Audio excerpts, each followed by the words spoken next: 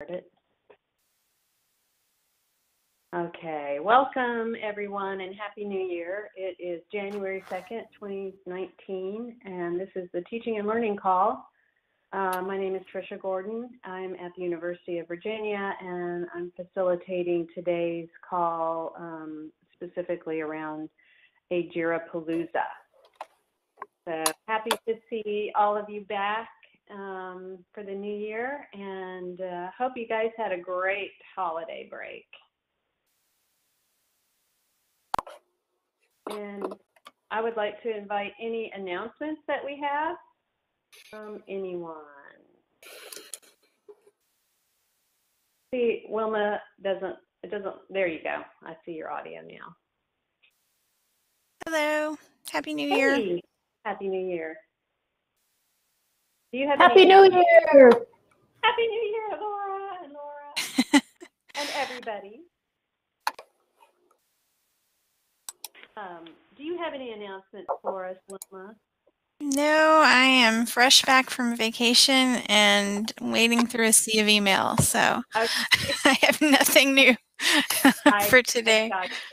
That's fine. I guess the only thing to mention is Sakai Camp is at the end of this month, and is registration still open for that? Yes, registration is still open. Now the hotel room block has closed, but you may still be able to get a room. It just won't be at the room rate for the conference. But if there's interest, and let me know, contact me directly, and I'll see if I can put you in touch with the folks at the hotel to see if there's any chance of extending the deadline. I'm not quite sure. I haven't gone down that road with them, but if anybody is still looking to make a room reservation at the Sakai Camp Hotel, let me know, and I'll see what I can do. But registration is still open, and you guys are more than welcome to attend. It should be a really good meeting. It's at the end of this month, the 27th through the 30th, I believe. Right. Okay, great. Thank you. And with no further ado, I'm going to go ahead and jump on into the Jirapalooza. We may not use all of our time this morning, but Laura, Sarah, and Tiffany did submit several Jiras for us to look at. And we're going to start with some of yours, Laura. I muted your microphone, FYI, so you'll need to unmute it to come back on. And I guess I can share my screen, so give me a second to set that up.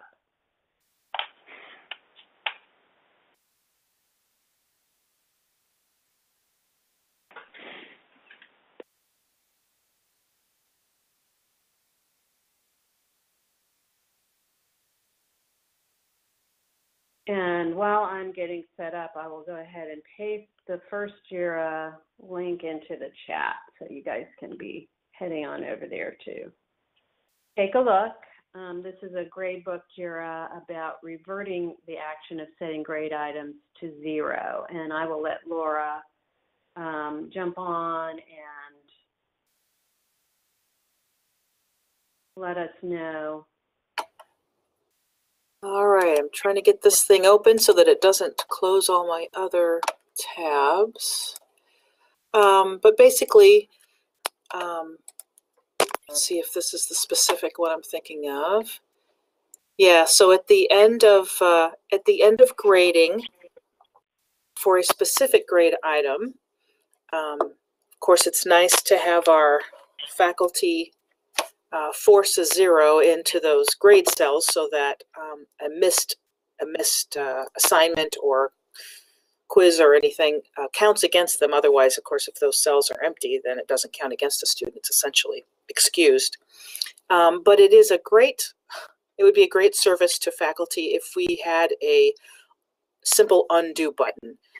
Every do should have an undo, particularly when it affects a student's grades. So we have had faculty in the past. Now this particular JIRA concerns a specific grade item, but of course there's also set all empty items to 0 for the course grade as well, and I think that might be included here in one of the other JIRAs I've got.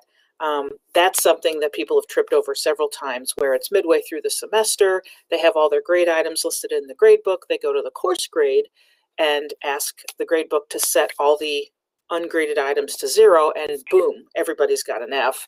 And it's not something that you can easily undo. So this particular JIRA is for a specific grade item to undo, but I think there's also a JIRA out there to set and undo for the course grade in general, that kind of gives a sweeping 0 to everybody's blank cells. So that's what this one is for. This is for the grade item itself. There's a nice little short, it's probably a GIF in here that shows how it currently works. But nobody's really touched it, and gosh, this was last, other than my comment, this really hasn't been touched in over a year. And I know it's something people have been asking for. So that's my plug. Okay. Sorry, I've been fiddling around trying to get my screen sharing going. And so we're looking for, we've got 11 votes on this issue already, apparently. Nobody's working on it. Let me get logged in.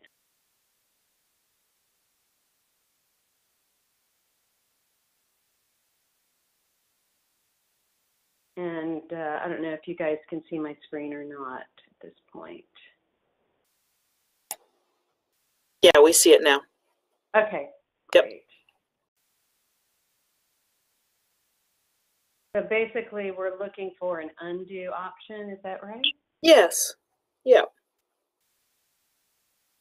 Now, the warning sign says, warning, if you do this, you cannot undo this. But that just means you can't currently automatically undo it. Of course, you can overwrite any of those zeros that appear by clicking into the cell and just typing in a new grade.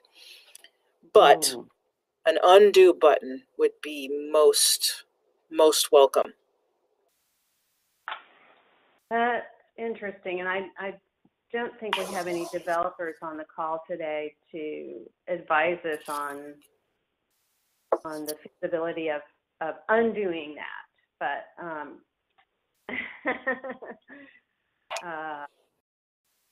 since I'm sure this change goes into the database, and then so it would have to be an immediate undo. Nothing else could have happened in between. So maybe what we'll do after talking through this is just put out an email to include with developers, like Steve Swinsberg commonly, and Earl sometimes, but Steve more often will comment on, this looks like this could be an easy thing, or this looks like this could be, I would estimate 20 hours. And then it might be another situation where we just kind of look at it as a community and say, okay, well, we feel it's important, so we'll toss some money at it, or however we want to handle it. But right, hopefully it's not too difficult to fix, but I don't know. Yeah, I also do not know, but yeah, maybe an email or joining the core team call, getting it on the agenda for the core team and getting input that way could also be a way. Well, this is Laura G. This is Laura G. And so one of the outcomes of the Jirapalooza, and I'd be happy to do this, is to write a comment that it has been reviewed by the teaching and learning group, and then with whatever our consensus or questions remaining are, we can put that in our comment as well. Mm-hmm. Yeah. Also, I guess I can speak to Terry Golightly, who asks for the process for prioritizing these JIRA projects, unless you want to take that up, Tricia. No, please go right ahead. Sure, okay. Well, to my knowledge, because I participate on Mondays, Monday we have a JIRA triage where there's a call-in, and we look at all the new JIRAs, usually, that have come in the last 7 days.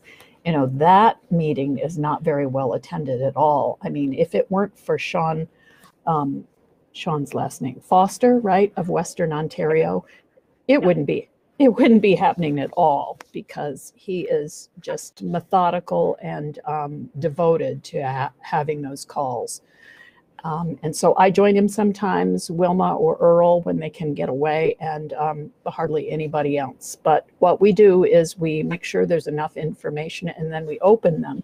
And to Terry's point, yeah, I think developers do just read over them and think, I could do this or I could do that. Unless there's, they can also review the JIRAs with the number of votes, which is why it's important to vote on JIRAs, as Tiffany has also put in the chat, to vote on them. And then reviews like this, making comments on them, I think that just elevates them higher in the developers' minds that this would be a really good thing. But Tricia, your comment about having it put on the agenda in the core meeting also helps give it more visibility. And I think, is this right, Tricia? The way the core team is meeting now is the agenda items have someone from all the meetings that happen in the week sort of give a report? That's correct. That's at least that has been requested, and I think many of the facilitators of group meetings are doing that, so as they're able. And so I'm doing that on, the week following a T&L call, which we don't have every week. So I don't attend the core team meetings every week to give that update. But yeah, that would be a good venue and a good way for us to raise these issues and bubble them up to the top for awareness and comment and to prioritize. Yeah. Well, getting back to this current JIRA, what would you like me to put on the comment for the JIRA? What does the teaching and learning group think about? Let's see, this one we're reviewing right now is the 3 one, right? 3311. 3310. And Tiffany put a good suggestion to maybe have a button to set all zeros to blanks. That might be, and this would have to be discussed because there might be legitimate zeros that the instructors don't want to have converted to blanks. So, Right, that was the other problem. Yeah, I had thought of that as a potential problem, but I wonder if it would be possible for it to analyze, like, set last zeros to null or something, like set last 0 grades, the most recently entered to 0 grades to empty. That's basically an undo. Undo the last act. Right. But I mean so that it wouldn't be something you have to do immediately, but something you could do after other actions. So it wouldn't have to know that that was the last thing you just did. Right. Yeah, in theory. Yeah. I mean, I was just trying to think of programmatically how it could be done because it's all spreadsheet based, like in the back end when you upload a spreadsheet or something. Database. Yeah, in the database. It gets a little tricky. And I think it warrants a conversation with the developers who are familiar with the back end, and so we can get a better understanding of if it's possible and is this a priority for their attention.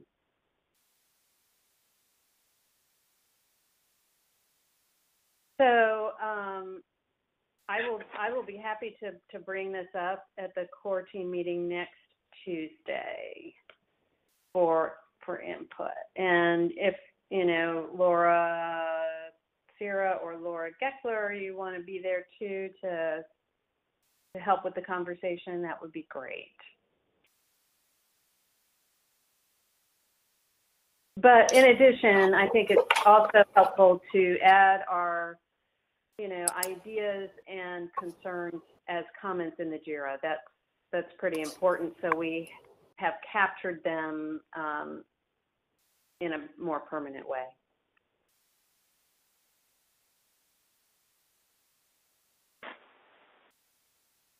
All right. Would you be able to elaborate on 40636? 4063. Who's making that request? Sorry. Oh, sorry, that was one of them that I had sent over to you, and I was wondering if Laura Gackler could help me explain this one too, if that's the one we're going to next. Otherwise, I'll stand down for a minute. The one I have in my list for next is 41052, which I think is a related JIRA to the one we were just describing. The grade book can't be 0, so we're going to skip that one. And then this next one I have is, but I can jump to 40636 if you would like. There's no reason why we can't skip around. So I'll go ahead and paste that JIRA in for you guys and get it open. Sorry, I didn't mean to elbow that one in there. Oh no, it's okay. It's your list, so you can decide. All right. So we've got assignments. The instructor role needs the ASN.submit permission for grading, which is a change from Sakai 11, and it looks like it was introduced in 11.4. Yeah, this one is really wicked. It's been biting Notre Dame all fall semester. So it mostly rears its angry head when an instructor is using the ability to create an assignment that is non-electronic. In other words, they're probably going to be using that assignment, those instructions and so forth, to start students on oral presentations. So at the time of the oral presentation, the instructor has Sakai open and makes comments and gives them a grade. Well, it's hard to edit those grades because they don't actually appear since nothing has been actually submitted. If there were a submission, they would show up as being available to grade. But since there is no submission, they don't even show up as being available to grade. There's nothing there. Unless the instructor has this, this permission here where they can submit an assignment on behalf of the student, and then the system acts like, that's something that they are just about to do, when in fact, that's not really what they want to do. They just want to grade the student. So that's what this one's about. That's a little confused. At least I'm confused, but maybe others aren't. So Here, maybe we can explain how it presents itself. So if the faculty member, like Laura mentioned, if the instructor does not have the permission,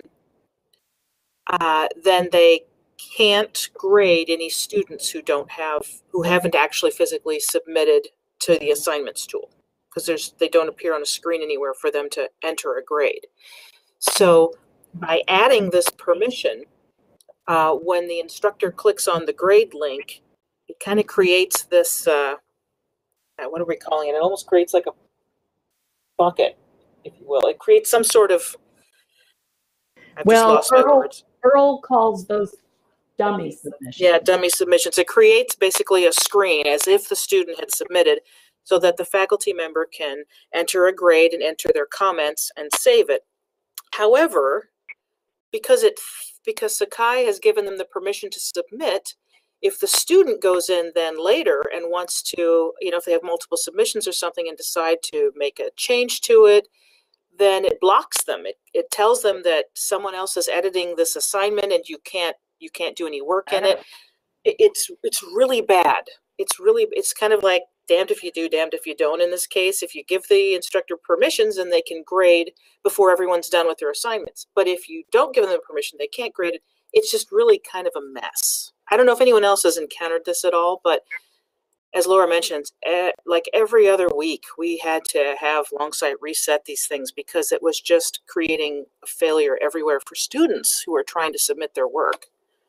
And of course, they wait till the last minute, so it's a 10 o'clock at night kind of call a lot of times. Right.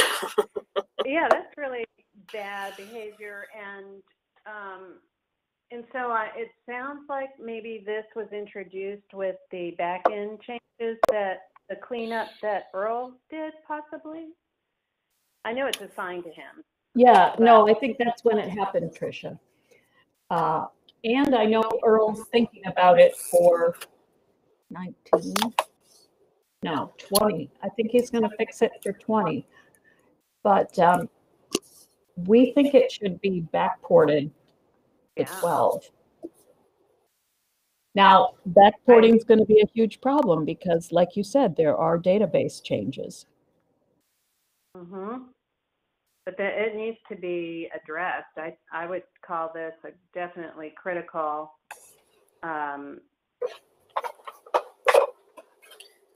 Yeah, it really made Sakai feel unstable for quite a lot of our instructors. Yeah. Because they were frequently having to call us saying, yeah, the students said they can't submit again, and now we need to, do whatever it is you do. And granted, it takes 2 seconds for the fix to be done if you have, a developer there just kind of clearing out the dummy submissions. But you can't do that all the time. Right. Nor should you. So. Right. That's not a good way to manage it. No, not really. Not really. Okay, so I just voted for this issue, and I encourage everyone else. So the more votes we have also, I think, count towards, getting attention. I think we definitely need to raise this at a core team meeting if it hasn't already been discussed. I mean, it is assigned to Earl, but I don't know where this is in his list of priorities and what other important things might be competing with it. So we might want to have a chance to talk to him about it directly. And yeah, we almost need some sort of community documentation on the issue and its priority and what's currently been done. It's my understanding that what's currently been done in 12 to make it better than 11 is that the process of creating dummy submissions has somehow been sped up so that now I can't even explain it. That's why so there's a temporary fix in place that's supposed to make it a little better until we can get it all fixed. That's about as well as I can explain it. And I would love to at least have some documentation on what exactly is going on. What have the efforts been, and how can we fast track this to get the thing completely fixed? Right. And we are not seeing this behavior at all on 11X, right? I just saw Sean's comment that I guess that's the 11 maintenance branch on nightly too. I guess. I don't know. He only has one. I was just thinking, I'm sure he went through our testing steps, but I don't know if he was able to encounter it because it takes a little bit of time for you to kind of, submit as a student and then go back in as an instructor and then try it again. And it's kind of wonky. Once you trip over it once, you don't ever forget how it happens, but you really have to trip over it to really see that, oh my gosh, this is just a showstopper. Yeah. And I think really the comments here, the 3 comments we have in, kind of help you understand what it is that the problem is more so than the description does. So.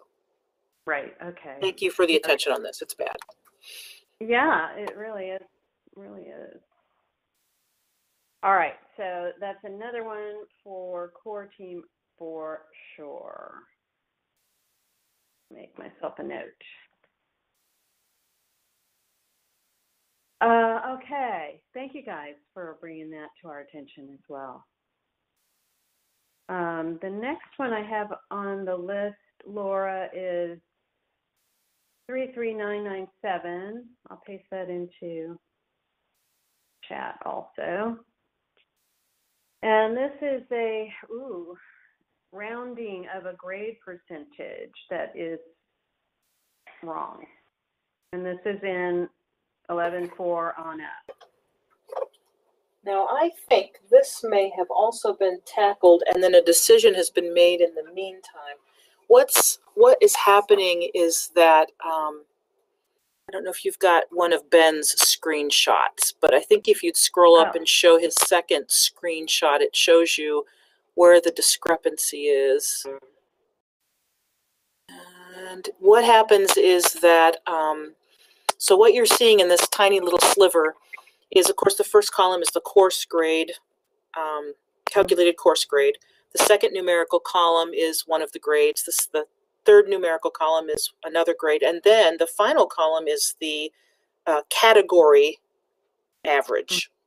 And what he noted was that the category average, that roll-up column you get for a category, does not correctly calculate to show, because there's only these two items, so the calculated course grade should match what the category shows, what the category course grade is. So he showed that it was an inaccurate roundup, but there's also a JIRA out there that shows that that calculated grade won't match, or I'm sorry, the category average column doesn't show a correct number if, say, one of the students' grade items has been dropped.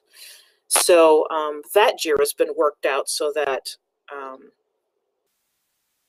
the student will see actually a different average for a category if they've got a dropped item than does the instructor. Oh, so yeah, that kind of worked. So I don't know if this is related to that or if it's just plain bad math that's happening in the category roll-up column in general. So I'm going to assume that for this example that we're seeing, this is the only category with items that have grades. Yeah, I believe it is for him. Yeah. Because otherwise we could argue that, yeah, there are other categories, it will be different. But that's interesting. And I mean, even in the one above, it says 90% and the category average is 95.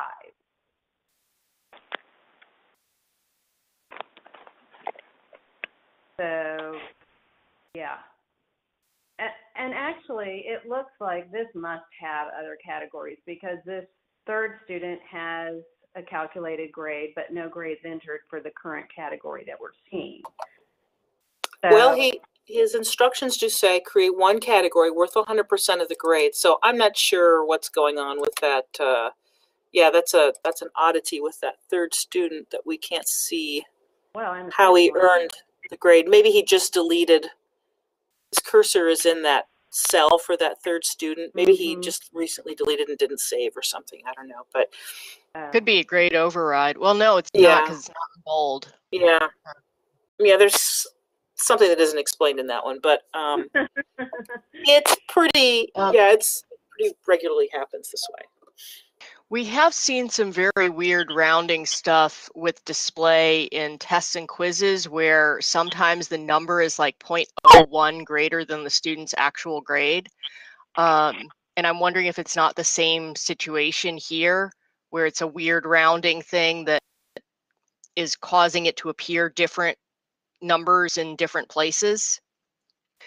I'm not sure what you were talking about, Laura, with the displaying differently for the student. That wouldn't be a dropped grade. That would be a hidden grade where it displays differently from the student in the category average column. That's a hidden grade, not a dropped grade. That's right. Yeah. So I don't think that should affect this because that's a display thing just for the student.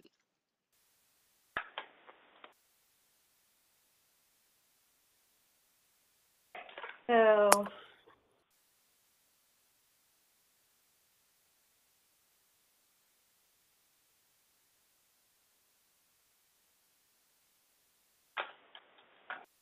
it still results in a B. I didn't even notice that. Oh, yeah, sure did. Okay, I see. So the rounding the letter grade doesn't match the percentage that's showing up in the calculated grade because of a rounding issue. Yeah. Interesting. And so also this percentage here, it's just rounding to the no decimal places. So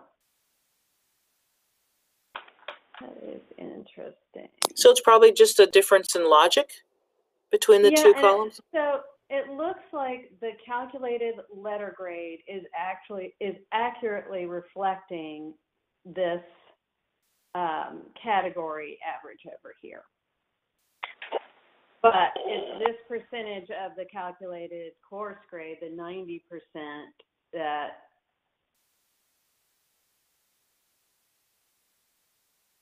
makes it look wrong. Right? I mean, I don't think the student would argue, you know. They're like, oh, cool, okay, I got a 90 instead of an 89.99. I'm going with it, but. Yeah, and yet the letter grade is a B and not an A. And so they would argue with that, I'm sure. Definitely, yeah. Okay, so it's just, I think it's, you know, it probably isn't too hard. In fact, they could compare how this occurs in Gradebook Classic to figure out how to fix it, I'm guessing. It's a problem, definitely. It's going to get my vote too. And so this is marked as critical. It's in Steve's queue.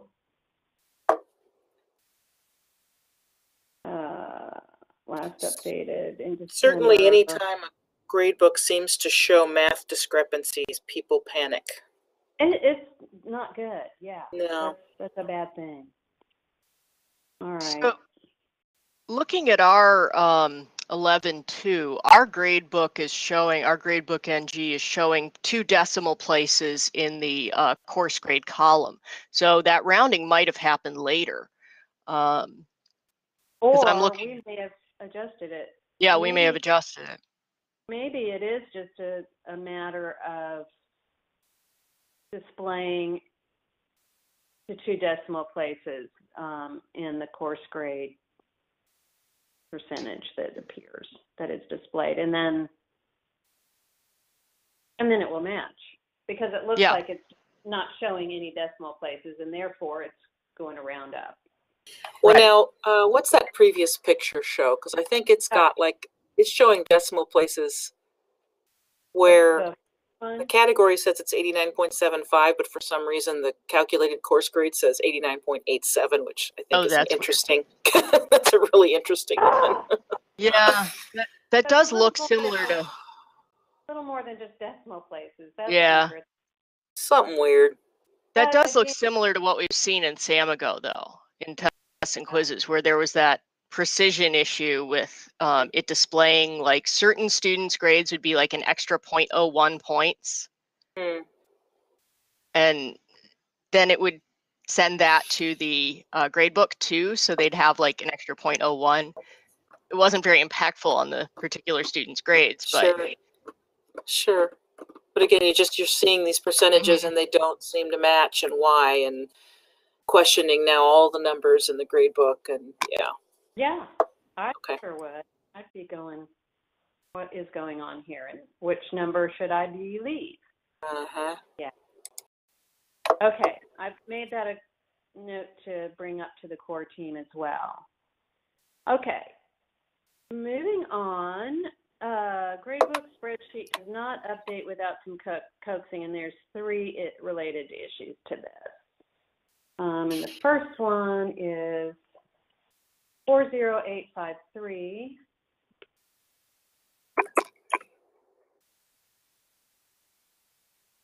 All right, let's get back over here.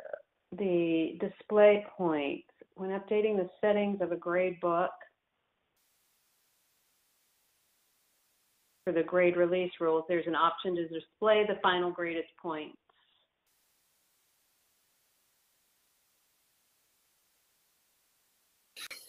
Basically, there are several times when you make changes, particularly if it has to do with categories and how points display or things like that. You actually have to force the gradebook page to refresh completely for those changes to show up, which isn't going to be intuitive or even expected by our more adept gradebook users. There are several things that Charles and Ben and I noticed when we were playing around with categories, moving them around or changing details with it, or as in this one, changing what's going to display for the calculated grade. You kind of have to force the gradebook to update to a fresh view to show your changes. It's very frustrating. Oh. I think we've noticed that too. Okay. So it needs to auto refresh. Yes, yes. At a minute. Yep. I'm just going to put a comment.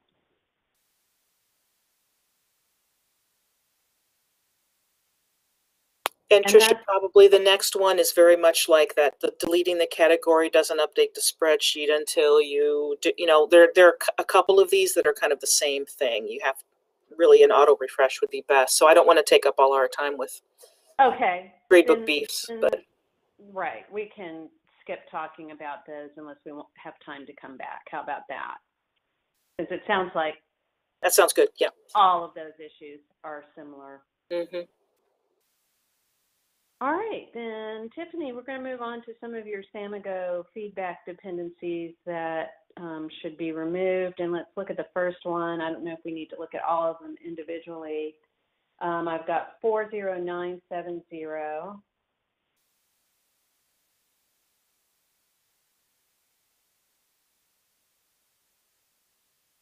And this is to remove the dependency between displaying questions and overall quiz feedback. All right. Tiffany, So so there are a couple of types of feedback that instructors can put comments in. They can put comments, general comments on the student's entire performance for the quiz, and they can put comments at the question level. Mm-hmm. So the instructor who requested this wanted to put comments for the student's assessment overall to comment on their essay questions. But he didn't want to reveal the questions to the student at the same time because he didn't want to reveal the multiple choice and true-false questions and answers. He only wanted to give them comments, general comments. And the problem is that in order to give them any comments at all, the instructor must also release questions, including those he wants to reuse on a following exam. So this is a request to dissociate that grader's comments that's at the top level from the question display. Does that make sense? Kind of, sort of. Do I have a screenshot in there? No, you don't. No, okay. So you might want to add a couple to illustrate. That might help. Yeah. We had a request for this actually just a couple weeks ago too, Tiffany. So, yeah. Yeah, it's the grader's comments that are at the top level of the assessment also appear in the gradebook, assuming it also has some refresh issues, but in theory they appear in the gradebook. Whereas the comments made for an individual question, of course, appear with that question, which makes sense that you'd need the questions to be visible for the comments on a question to be released.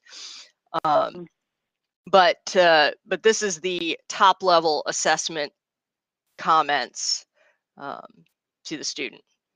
Okay. Now, this is Terry. I think this matters partly because of the security thing that Tiffany kind of glossed over. If you want those questions secure for future iterations of the quiz or other, the final exam or something like that, you need to be able to still stealth the content of those questions. Otherwise, you have students doing a screenshot and publishing the questions. Which they could, in theory, do anyway. But this is just another place for that to come out. Oh, yeah, I've got the question and the answer all right here. Right, and then during a time when they're not under pressure to complete it in a certain time period. So exactly. Yeah. The instructor in this case was going to not reuse his essay questions, but was going to reuse all his other questions. And that's why he only wanted to give feedback on the essay questions. Additionally, you can add an attachment at the top level of the assessment. So he could add an attachment with their essay questions and his comments in that attachment and not have to reveal the question at all because the question would be in the attachment. Does that make sense? Yeah, I mean, that's a workaround for sure. Well, no, it's not a workaround. That's the problem. He can't do it without releasing the questions. Oh. That's precisely the problem. He cannot give them that feedback on just those 2 questions that are essay questions without giving them all of the other questions visible on the page. And why should it be that complicated? Why do? Yeah. Yeah. I'm not saying it should be. Yeah. Yeah. So that's why it needs to be dissociated so that he can, give them feedback on their test overall and not require him to show them the questions. Okay. And so if folks are interested in having this prioritized, you probably want to vote on it and add your comments of, if you're seeing it at your schools and if it's creating problems to help ensure that this gets attention. All right, the next one is similar, 40527.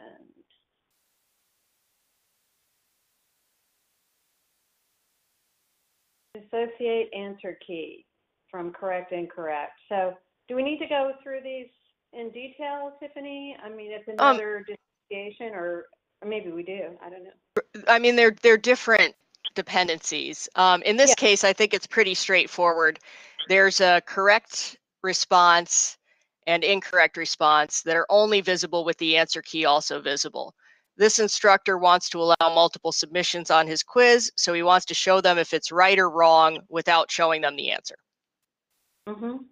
And so he wants the little check mark or X mark to show up without showing whether or not, without showing the answer key. The correct answer is A instead of, just telling them they got it wrong. They got to go back and redo it.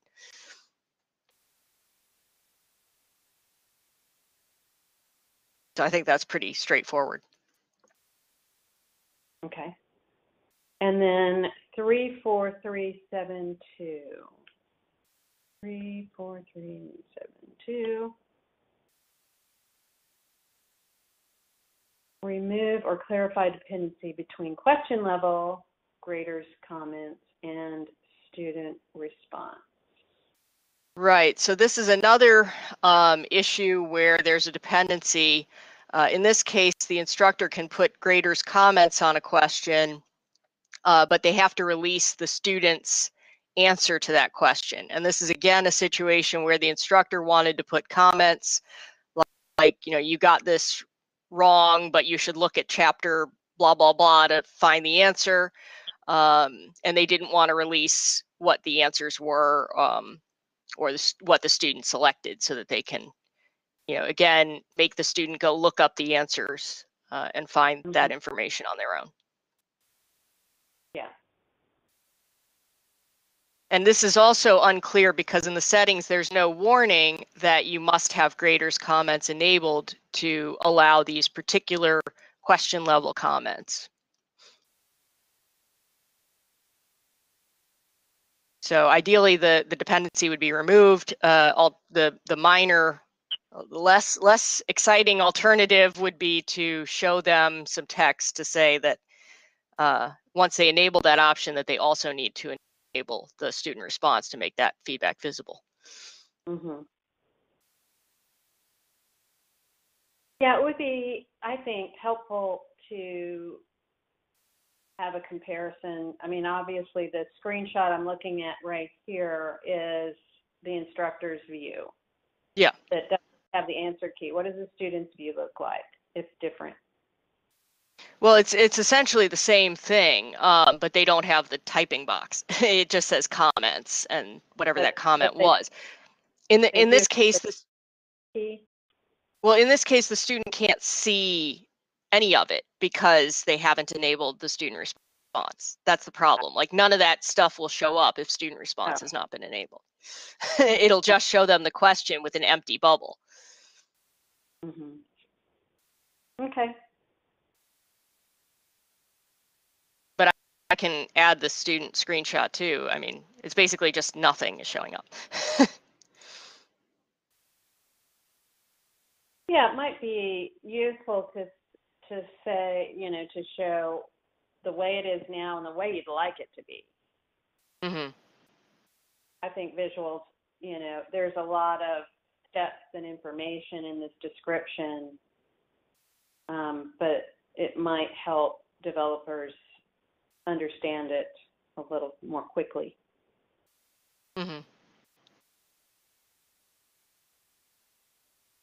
It would help me if it were me. Okay, so let's move on. Allowing students to have their answers from a previous quiz submission pre-populated in a retake or new submission. So that is JIRA 34754. And yeah, this has been requested some time back. You want to elaborate on it? Yeah, it's been requested quite a bit, actually, in different iterations, I think. But many of the JIRAs were closed out of date. But basically, when you allow a student to retake a test, it always gives them a totally new, fresh blank test. These instructors, in many cases, if a student encounters a technical issue while they're taking a test, the instructor doesn't want to make them have to retake the whole test. They just want them to retake, you know, fill in the questions that they couldn't answer in the time allotted because their computer messed up or something like that. The other situation is where an instructor wants a student to retake a test because they want multiple attempts. So it's like a homework assignment, for example, and they want the student to only answer the questions they got wrong in the retake. But the problem is they can't see all of their answers pre-populated in the retake. They have to like print off their feedback and, you know, it's a mess. And also they have to see the answer key to know what was wrong. And the instructor may not want to reveal that because they want the student to retake it and redo it. So there's actually a technical way to do this in the back end. If the instructor edits a test, they can allow a student to, they can allow all the students to retake it such that all their answers are pre-populated. The problem is that it also requires all students to retake the assessment. So like all of their submissions disappear and it forces them to resubmit. So it's not just for on a one per student basis, it's a whole class. So, and I see you have a comment to that effect here. And then we have talked about this before, it looks like. Yeah, I think so. Instructor only wants to, so an option to select students who should retake. I mean, that's a possible shortcut. Well, so the problem is that when you allow the retake, you can't allow them to see the students' previous answers during that retake. The point is that we'd like them to be able to see those answers when you do that. Yeah. Would they do it question by question or just at the beginning of the quiz? I'm just trying to reading through this right now to see. So it would just show them all of their previous answers when they're doing the retake.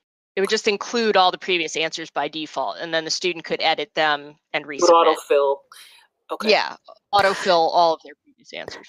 Is this something where the instructor would have a choice about allowing that? Or yeah, because the point in the wrong is to have situation, the wrong situation, it could just enable guessing on the student's part. And, Right. The point is to have it be an option, and that's why in my comment I said, you know, have a checkbox to allow this or not allow it. Of course, disabled by default. And do you think that if we randomize questions or draw them from pools, that it would probably not be available for them? No, I think it should. I mean, it would be available for them because if you're doing the edit and regrade forcing, it will be available for them. The randomization happens at the time of the take. So, well, I mean, I guess that depends on how your settings are. Yeah. But it should if maybe it wouldn't be available for those random draws that also have randomization on a per take basis. Okay. So Sure. that would have to be a restriction, I guess. Sure. I mean, I think faculty can understand that the more complex you make this, the less options you have. Yeah. So. Yeah, I think it could be done for if there's a single randomization of question order within a test, but if there's a random draw and the random draw redraws every take, because that's a separate option. Sure. Then in that case you wouldn't be able to do this. Yeah, this is a good Jira. Yeah. So I don't know if we really have any dedicated Tamago developers, because this is certainly, I think, would qualify as a new feature. Oh yeah, definitely is a new feature. Yeah. But I think some of that code could be repurposed that exists back there. Yeah. Yeah, we scared them all off. Yeah. Yeah. All right. Well, thank you, Tiffany. These are all very good, and Laura as well. And I've noted ones that I'm going to bring up to the core team next week. Any other thoughts or comments? Let's see. Josh added that it would be handy for institutions that experience issues with their exam proctoring software. Yes, they are humdingers, for sure. Thank you guys so much for bringing these up for us to review, and hopefully we can make some headway on at least some of them. Any other comments or questions before we adjourn?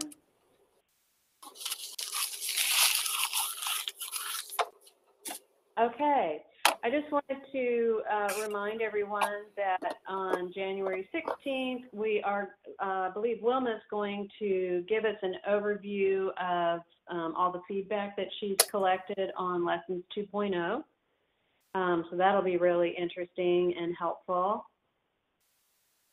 Right, yeah, we've we were summarizing all the stuff that we collected. So we'll give kind of a summary of the overall findings. Great. And so we'll look forward to that in a couple of weeks. And then I'm anticipating on February 6th, the Chi Camp will have just concluded the previous week. So we probably would have some outcomes and updates from that to share on February 6th. So I've gone ahead and made that a tentative agenda item for February 6th. We do have February 20th open. So looking for suggestions for that. So please let me know, or Matt or Wilma, let one of us know if you have something you'd like to talk about or present on. That would be super helpful. So thank you so much, everybody, and good to talk to all of you so early in the new year, and hope that your week goes well, and we're off doing more great things, I hope. Thanks, everybody. Thanks, Tricia. Thanks. We'll see you next time. Thanks, everybody. Happy New Year. Happy New Year. Bye.